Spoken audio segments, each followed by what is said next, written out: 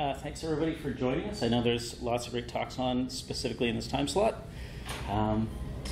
So today we're going to talk about how you can simplify the admin experience in Drupal to really make it easy for the people who use it most. You think about a content-heavy website, typically it's actually your content authors and editors who are spending way more time on the site than even sort of your visitors that come to ingest that same content.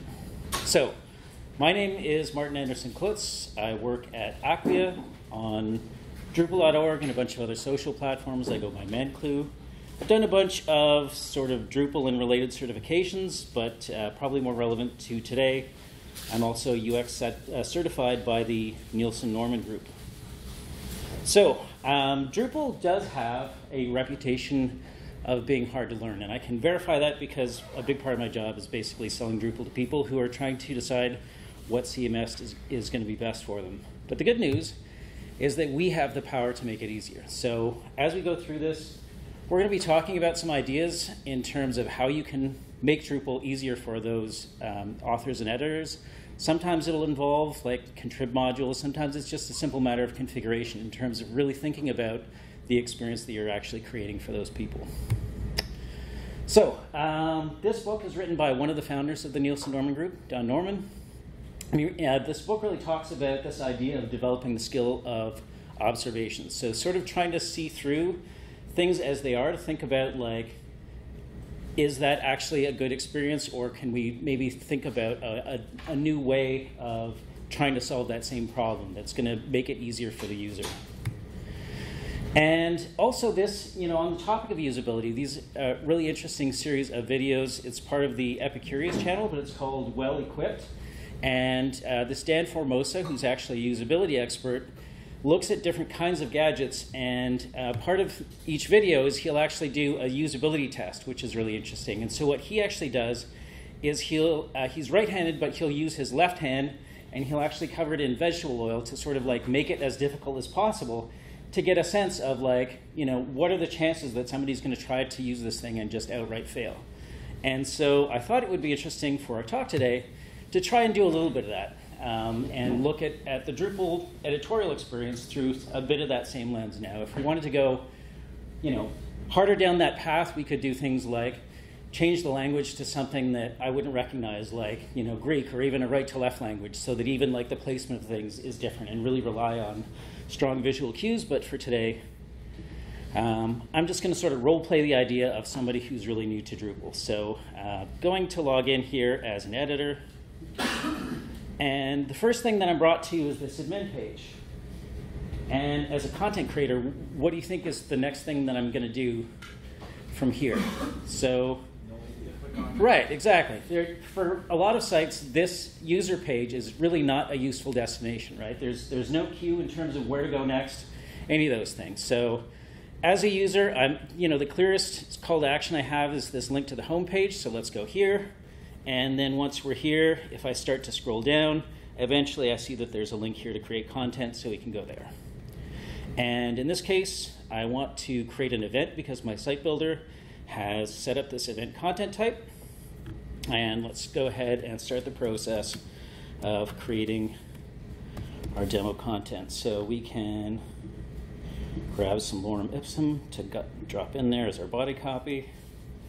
We can start to populate a date on when this is going to happen. So we'll say it's going to be next Monday at 11 a.m. And you can see I have to populate a bunch of different fields to get this date set, and then do the process again for when it's going to end, which again is a lot of input to ask of the user. I'm going to go here and set the event type. So let's say it's going to be a webinar. And now I get to put in a location. So let's say it's going to be at our Toronto office, but it's not in the database. I know that I actually need to go and create that. So as a user, I might not know how to create the location content, but I did, in the process of clicking here, see that it's listed here. So I'm going to go back and go into the location, but guess what I've just done? I've lost all of the work that I did in populating that, because I had to go back out in order to get here to create the location. So now I could start to say, Toronto office. And now I go to populate the country, and I've got this whole list of countries because the site builder has basically just dumped in an address field. And so I've got to scroll all the way through to find the US. And then it's got first name and last name left as required fields. Same thing with the state here. So you can see there are a lot of very simple things that could have been done to make this whole experience better. So let's start to talk about what are some ideas that we could bring to creating this kind of an admin experience that's going to be easier to use. So Steve Krug is a great author who's written a lot about web usability. Don't Make Me Think is, not a very large book. It's an easy one to get through, but it has a lot of really good ideas around really trying to make every page, every task within your website self-evident or at least self-explanatory. So if there's something complicated about it, give them enough, visual cues, prompts, even just, documentation so that on the page they can figure it out without hopefully having to refer to some outside reference. On top of that, standard UX principles, so, trying to establish a visual hierarchy, consistent use of colors, especially for things like links. But let's dive into some more specifics in terms of how that can apply to our Drupal admin experience. So when you're creating fields on your content types, provide help text. The field is there. It's very simple. You just have to, expend the time to write those in a way that's going to sort of help give some context in terms of what expectation or what the expected content is going to be. If you have icons that you're using on your site, provide labels at least on hover. I think Jacob Nielsen used to talk about like a mystery meat interface as being something that's like just a bunch of icons and people have to sort of guess as to what they're all going to do. The other thing is we've all been on those websites where they ask you for a password and then you give the password twice and then submit it and then it says, oh no, there were a bunch of rules that we never told you about and now you've got to like make up a new password to fit all these rules. So don't be that site. If there are expectations or validation constraints, like state those up front so that people can get it right the first time. In terms of the language that you use on your site, really try and avoid the Drupalisms. So don't call things like nodes and entity and media. Try to call them by very concrete, relatable terms. So alerts, events, images, like make them specific to the thing that people are working on. Complexity is an interesting one because typically a site is going to have different kinds of users, and so you really want to be able to leverage the sort of like excellent role-based access control system in Drupal to really provide appropriately complex roles for each of those different kinds of users. So a content creator might want something that's just like, let me go in, get some content created, and then move on with my day. Editors might need more complexity because they're starting to like manage workflow and maybe do some like testing tools, those kinds of things. And then the site admin obviously is going to have access to everything. And so like each of those roles needs a different level of complexity based on the kinds of things that they're trying to do in the site. The thing to understand too is that the right answer for each of those roles is going to be different from site to site and can also change over time. So you might want to keep the experience very, very simple when you're onboarding a set of users to a new site that's just launched. But then as they become sort of familiar with those tools and start to master them, then you can start to add some additional capabilities if there are new things that they want to be able to do. Also look at ways to reduce friction. So we saw in the demo that we just did about having to sort of do multiple clicks to get to just that page for creating a page. So things like admin toolbar obviously will make that much easier. The coffee module is a really nice one. What's that? What does the coffee module do? Coffee module basically gives you like a search. It's almost like Silverlight on a Mac. So you do like, I think it's Control D, and it'll bring up like a search bar in your thing, and then you can just start typing what page you want to get to. So it's not like necessarily super intuitive, but once people get the hang of it, it makes it very fast to get where you're trying to go. Right. Yeah, exactly. Another one that I really like is this login and logout redirect per role. I think there's a couple of modules that are roughly equivalent, but the idea being that like as soon as somebody logs in, you can specify where they're going to be taken. So a content creator, maybe you take them directly to like the content dashboard, or content editor goes to some kind of like a moderation dashboard. Maybe the admin user you take to like the status page or recently logged errors, but like really try and think about for each of those roles, what's going to be a useful place for them to start as opposed to, again, that user page. I like to think about a website as kind of being made up almost of systems, so like an event system. You can think of like a staff directory as a system for people, or like a locations page as a system for managing that location data. And so as much as possible, I think if you can keep people in that context of the system that they're in to try and do things like managing the data there, it becomes more intuitive because they don't have to remember, like, I'm going to go off to this other place to manage the data and then come back to sort of validate that it looks the way I expected. So, so for simple tasks, try and keep them directly in there. But for more complex tags, like Drupal has the like destination parameter that you can use to sort of bring them back after they've done something. And we'll see an example of that in a minute. These are a couple of modules. Again, we're going to demo these actually in just a second. But really help that process in terms of making it easy to add these kinds of links. So as an example, this is the quick links module, which basically makes it really easy to add SVG icons to the top of your home page. And the other thing that it does out of the box is it provides for administrators these two sort of default links that make it super easy to manage. So, excuse me, if I was to click on the add link, it's going to open up the settings tray. So again, directly on the home page, I haven't gone to another page at all. It's going to give me the option here to add in the label that should appear on there, choose an icon out of the media library. I can obviously specify where it needs to point to, and then optionally add some hover text. Now, if I was doing this for a customer, I'd probably like play around a little bit with the text, maybe have that in like a collapsible element so that more of it could be together, but you get the general idea in terms of sort of keeping them in context. Similar thing with the manage links, in this case using draggable views. So again, without having to leave the home page, they can add and remove links. They can specify the order, do all of those things directly on the home page.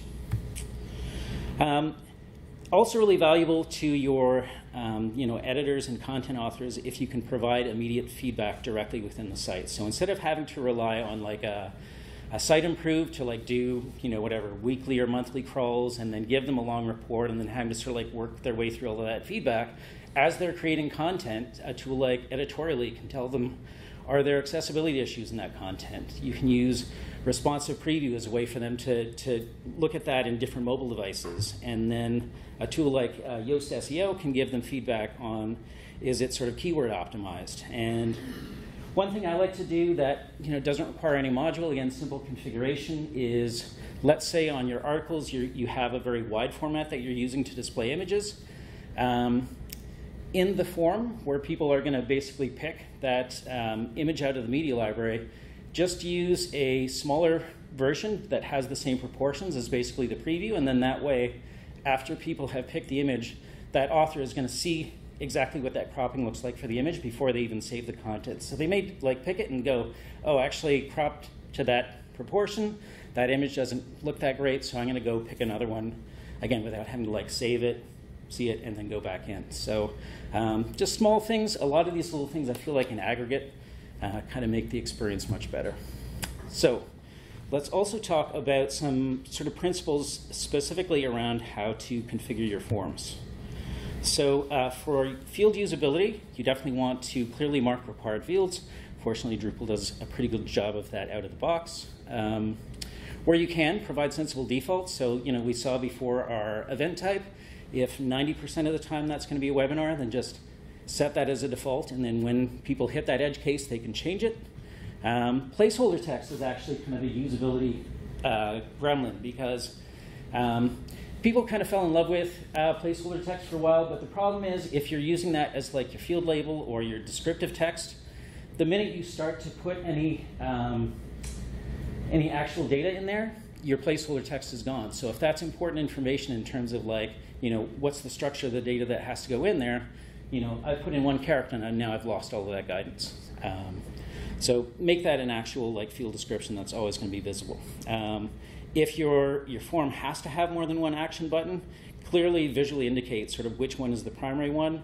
And sometimes people say that they want, like especially customers, like a clear or reset button on a form, but it's almost always a source of confusion for your users, so push back and basically tell them usability studies say no. From a field standpoint, if you can use sort of radios or checkboxes instead of select elements is going to be more usable, because coming to the form as an author, I can immediately see what all the choices are. If you have a lot of them, I've seen some guidance that says more than 5, but you can sort of figure out what you think is best for your own site. That's when it may make more sense to go to a select, but you can use like a select to or a chosen so that you actually have like a search on that element as well. So just again, small things to make that experience easier. And then also you may have elements that aren't even needed. So things like promote to front and sticky. If those don't actually do anything for the content architecture, then just hide them in the form. The simplify module can allow you to hide some other fields, and field permissions is also another one. So if there are certain fields that really only administrators need to use, then use field permissions to hide them except for the people that actually need to use them. For reference fields, there are a couple of modules that can help. So inline entity form allows people to sort of create those reference data structures if they don't exist, and we're going to sort of see that in a minute. And there's also this module called Tagify, you can sort of see in the demo here, which actually provides kind of a nice UI for sort of managing tags. It's a little bit nicer than the autocomplete, drag and drop, and some other nice things. So the other founder of the Nielsen-Norman Group is this man, Jacob Nielsen. He famously said, users spend most of their time on other websites. That means that users prefer your site to work the same way as all the other sites they already know. So occasionally it's tempting to sort of like invent some fancy new way of doing a common thing, but oftentimes actually the admins would rather that you follow the existing patterns so that they don't have to sort of like learn your sort of like weird and new way of doing things. So oftentimes as you're starting to think about these interfaces, like think about if there are existing models that you can leverage to make the process easier for people. So, you know, if you're doing a calendar, then maybe try and use a widget that's closer to the way like Google Calendar works or something similar. And a simple example, so late last year made this module called Key Save. So makes your web forms act a little bit more like an application in the sense if you do like Control-S or Command-S, it'll actually save the entity form as opposed to like trying to save the web page to your desktop, which is almost never what people actually want. And on that note, there can be sort of like specialized fields that help you to sort of replicate those existing mental models that people may have. So the address module has, you know, kind of a nice layout and a way of managing address fields. Smart Date is really meant, again, to sort of mimic popular calendar software. Can even help to manage recurring events. And in terms of how you organize your form, like again, try and think about what's a logical hierarchy. So you definitely want to have the most important fields towards the top. Probably required fields, you know, obviously count among those. Sometimes it can be helpful to sort of visually group related fields and labels. So if there's like a bunch of fields that are really just metadata, maybe related to search or something, group those all together so that there's some like logic when people look at the form.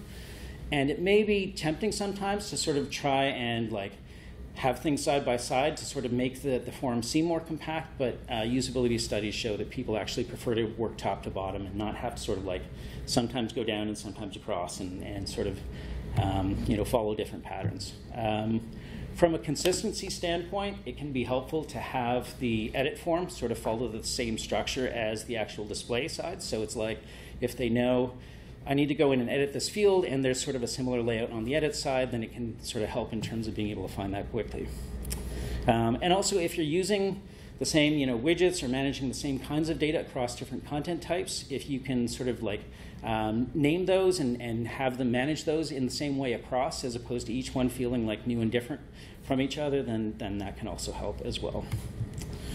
And also think about if there's sort of a more typical use case. So we talked about this a little bit in terms of like setting a default, but if there are a bunch of fields that are really more around handling very specialized use cases, maybe put those into like a collapsed field set or a tab or something, so that when you need to use those, you can go get those, but most of the time it's a cleaner, more simple interface. Excuse me. The same thing with WYSIWYG. So definitely you can have, as you go through building out a site, and there's one piece of content where we need scientific notation, and 2 pages where we need to do complex tables. You can start to sort of junk up your WYSIWYG toolbar. What I would suggest is really kind of put those into some kind of an alternate. So maybe default to basic HTML, and then put those more into the full HTML, and give people the ability to switch into that when they need those, but most of the time keep it as simple as possible. And there's a module called form mode control that can also help in terms of basically having different form configurations for the same content type, so that in cases where they just need to create something quickly, you can have a really simple form, but then when they need to do more more complex editing of metadata and those kinds of things, they can go to the other form. So that can help as well. Also, in terms of handling different errors, we all would like to imagine that we've made our sites so easy to use that people are never going to submit and see an error, but obviously that's not going to happen. So make sure that the alerts are going to be descriptive enough so that people actually understand what it is that they have to go back and fix. Apparently some sites have followed this model of actually putting the errors into a modal or a pop-up over top of the actual fields where the error happens. And from a usability standpoint, that's kind of a disaster, because then you have to dismiss the modal to actually go change the value, and now you have to remember what it was that you actually have to fix. So definitely, keep those on the same page, and even go to inline form errors, where it'll have, inline with the field element what the error is and how to fix it. All right. So all that being said, I thought it would be useful to now look at a demo site that fixes those, but I do have to sort of quickly switch to a different site. So,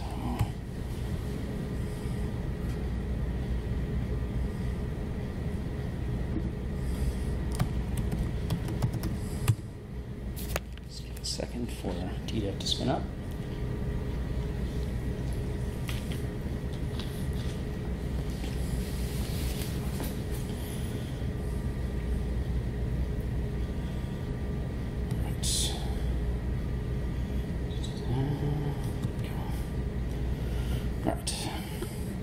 So the site is actually patterned after my own personal blog site, because as I was starting to build out a site that had some of these ideas built in, I realized that I like to be lazy in terms of how I use Drupal myself. So I've actually tried to build in a bunch of these ideas in my own site. So when we land on the home page, we can see that there are buttons here across the top to add the different kinds of content that are listed. Same thing over here on the side. If I wanted to add, I've got a database of modules on my site, so I can click there to add the form, again, directly on the page. But if we go through the same process that we started with to add an event, now if we go in and we say this is our demo event, we've got, again, so this is the Smart Date widget where we can go and say, do that, change the start time to 11 a.m. And really by providing just those 3 data points, now we've got our time set. Same thing with the location. So we could do a search the same way, but if we knew that we had to create a new one, we can create that now in line. We can also do things like set the default country to if we know it's going to be mostly addresses in the US, set that as the default. You can also restrict that down, so if there are only certain countries, again, make it nice and simple for the editors so that they don't have to sort of scroll through that giant list. Same thing with the state. If this is the Florida tourism website, then set Florida as the default. Again, these are just very simple things that you can do to make the process more intuitive for your users. And then the same thing down here. So we actually have this Tagify, so you can sort of see how that works. goes down. You can drag and drop to reorder those if you want, all of those good things. And again, setting sensible defaults wherever they apply. So if there's other pieces that people want to see towards the end, we should have time for questions. A couple of other things I wanted to talk about quickly. So dynamic layouts, I'm not going to go a whole lot in here, but I would say from, at least in my experience, most of the time, where it's needed on a website, provide it as sparingly as possible. So usually in the sites that I've tended to work on, there'll be like a landing page content type, and then a lot of the other content types are more structured, or maybe like the article will have sort of just your WYSIWYG. So it's sort of a mixture of like, more free form, like giving editors the ability to sort of actually customize the layout. Definitely all of those, but it's rare when you actually need to give that layout control to every content type, at least on sites that I've worked on. But yeah, there's always going to be outliers there. So layout builder, obviously, the benefit is that it's in core. I've listed a couple of modules here that can help in terms of making it easier to manage. I think there was a blog post recently that listed out like 43 modules in the layout builder ecosystem, so definitely use that as a better reference than this one. But there's lots of good options out there in terms of making that experience better. Paragraphs is another popular one. Sorry, go ahead. Do you think that content editors struggle with layout builder? I think, like a lot of things in Drupal, it probably depends on how it's been implemented. I've seen some really gorgeous implementations of layout builder that are extremely sort of slick and powerful. I know on some of the projects that I've worked on, it's sometimes tricky to get the balance right of having sort of like a smaller set of blocks that are configurable, to like make it very flexible to do lots of different things. But sometimes editors want something that's very like explicit. So, like image on the left and copy on the right, as opposed to like a single one where you can sort of like toggle the layout or something, right? So you're saying trying to limit their options, but give them like 2 or 3 choices. What I'm saying is you want to talk to the people that you're building it for, because people who are more technically savvy will want the configurable version, but there are some people who just want to be able to say, I want that, and then drag that in, and it's sort of like pre-configured. So what I see it is people making a mess of their WYSIWYG. And then I'd like to be able to give them, layout. Yeah. Yeah. Well, paragraphs is definitely another one. There's layout paragraphs now that a lot of people like. I haven't really played around with that much myself. I've used Site Studio myself because I shill for Acquia. There's lots of good options. We was talking over lunch about Bricks is a thing I used a few years back. So there's lots of options out there. I'm not necessarily like putting money on like one over the other, but I think a lot of it has to sort of come out of discovery and understanding like technical constraints and who you're building it for and a bunch of those other things. But I agree that like layout builder can be very effective, but I think it has to be well designed and also probably have good documentation in terms of like how they can use it. So that's what I would say. All right. A few additional thoughts before we close off and open it up for questions. Some people, in my experience, find it easier, instead of building something out from scratch, to take an existing piece of content and say, I want to clone that and then make a few changes so that it's like basically patterned off of an existing one. So entity clone can be really useful for that. Being able to provide sort of a comprehensive dashboard can be really useful. There are a few that you can use. Content Planner is actually pretty slick, because not only does it give you a content dashboard that you can even do things like have Google Analytics widgets in there and a few other interesting things, but it can also basically provide your content moderation workflow as like a Kanban board, which is pretty cool. You can have an actual calendar view where you like click on a date, and then when you create that piece of content, it's automatically scheduled to go live on that date. So there's a lot of interesting things in that content planner, but if all you need is a dashboard, it may be overkill. But again, maybe do some research and figure out what's the exact best solution for your particular needs. Documentation we sort of touched on already. Obviously, standard sort of like writing rules apply, especially for the web. make it scannable, steps clearly indicated, numbered if possible, if it needs to be done in a sequential way. If you can include screen captures, the more the better. Think about the users who are going to use it and like what format is going to work best for them. So I've definitely worked with a bunch of companies that can't use Google Docs. So don't say like, here's your Google Docs documentation, and then they're like, well, that's great, but we can't access it. So in that case, save it into Word or provide a PDF, those kinds of things. I've also worked with some teams who use Loom as a way to sort of like record short videos of here's how you do X in the browser, and that can be really effective as sort of like a very visual walkthrough. And then built into Drupal core are tour and help topics, which can be really effective to sort of have that documentation directly within the website, so people aren't even having to go out to like an outside system. That can be really, really effective as well. So the last main thing to touch on is really about testing. So as much feedback as you can get, and as early as you can get it, the better. I always say like the earlier you can course correct, the cheaper and easier it's going to be. Testing also doesn't have to be expensive. So this book, again by Steve Krug, Rocket Surgery Made Easy, is really about a more sort of like ad hoc, informal testing methodology. That means like you don't have to have like a formal lab and like pay people to show up. It's about sort of like grabbing team members from other departments and sitting them in front of something so they're seeing it for the first time, and just sort of getting their reaction as they see it. And really by doing that testing, it allows you to make incremental improvements over time. So again, test as much as possible, get feedback and iterate.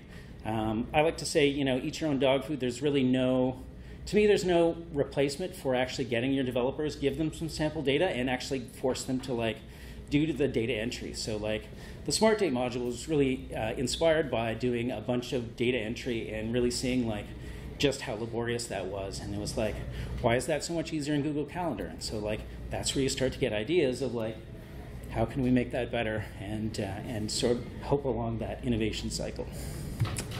So here's a list of additional resources if you want to sort of dive even deeper into that topic. But with that, I'll open it up for questions. Can you go back? This one? I will post these slides to SlideShare later, and if I can, I'll add the link to the actual session listing. But if not, I'll have it on Twitter as well. So.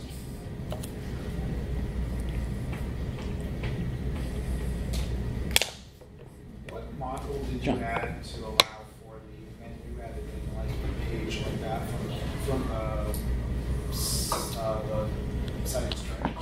Okay, so go back. There we go. So the settings tray is like built into core. Right. So actually, if we go, let's go here. These links are provided by, so these ones are actually add content by bundle. It basically has a setting where you can say where do you want it to take the user to fill out that form. So I have this one, which is again that sort of like using the form mode control to say this is a shorter form. So if it's like I've just had a talk accepted and I just want to like get it into the database, I can go here and it'll open up in the settings tray. But if it's like, oh, I forgot to add this one, and now it's like, the recording is up and I've got slides to post and a bunch of other stuff, then I can go here.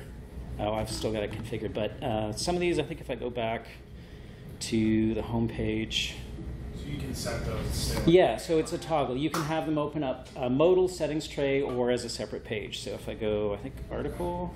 And the link one was the one that I was interested in. Yeah, so this one opens up on its own page. The other thing I forgot to mention before, one of the things I really like about the GenAdmin theme is this little toggle here where you can sort of like toggle that sidebar open and closed, which I feel like, again, for a lot of content creators, it's like so nice to just like, they don't need to see, that stuff most of the time. So being able to just hide that with a simple click is really slick.